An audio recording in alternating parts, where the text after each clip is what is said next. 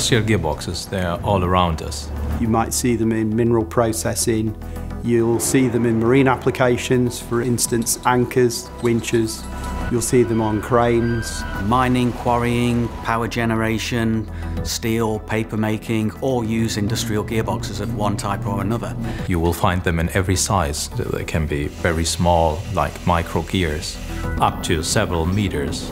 And when you see the biggest one in certain productions, like a wind turbine for power generation, they can have a diameter of several meters.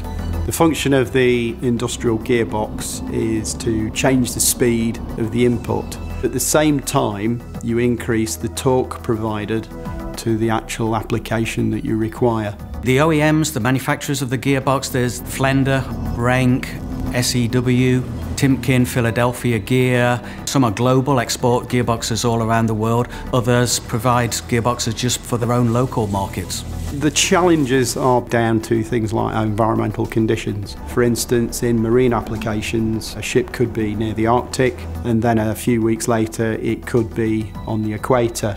Mining and cement production, quarrying, often suffer from a lot of particulate contaminant ingress into the gearbox, which can cause lubrication problems. Paper industry, the steel industry can often suffer from excessive water contamination or water ingress into the gearbox, again causing problems for the lubricant to function. In addition, climates where there's high humidity, you can face condensation problems as the gearbox cools down. And water is the enemy of the bearings, so keeping industrial gearbox oils as dry as possible is essential to maximise the life of the gearbox. 20 years ago, a gearbox may have been almost twice the size of what it is today. It will be lighter today, it will be able to handle more power throughput.